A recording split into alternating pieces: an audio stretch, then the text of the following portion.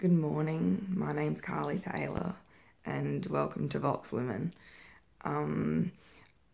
As you can tell, I'm not really a morning person, but I thought I'll run you through how my mornings actually do look like and how they're a bit different to everyone else's.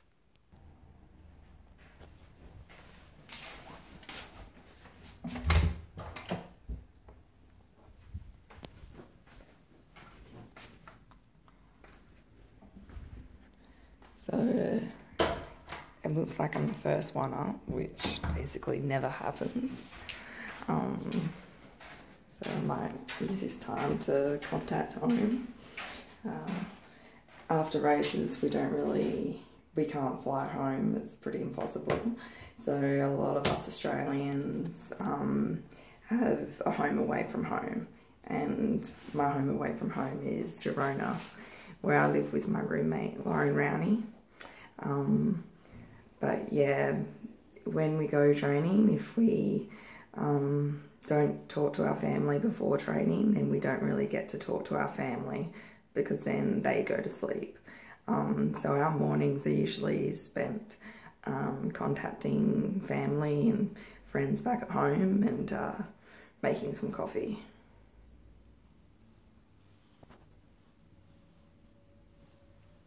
Yeah, this one.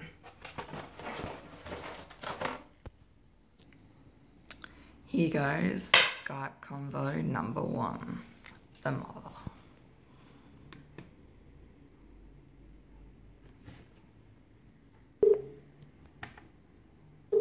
Hello.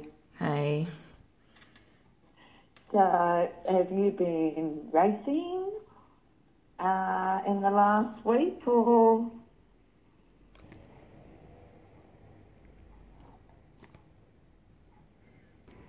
So,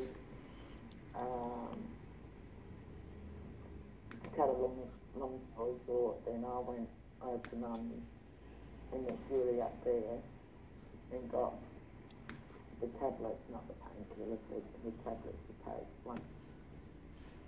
once a day in the morning, and went up to the hospital and stayed there for an hour and then came home. But then I rang up Cellular last night, on Wednesday night, and he tells me my mum's still in hospital and she's going to be there for a couple of days.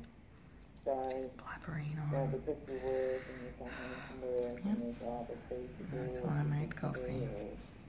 Or, you know, trying to do my stuff like, you know, get your cigarettes and petrol and bus ticket. I'll do that tonight. Probably be another half an hour. But I don't know, I mean, this is the second fall. Nana's. I know with a power blackout you can't do anything about that, but yeah, 2 falls in what,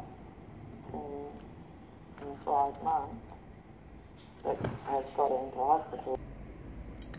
So basically we can't live without Skype, and I survived my mum's phone call and got to hear about the family and what's happening back at home.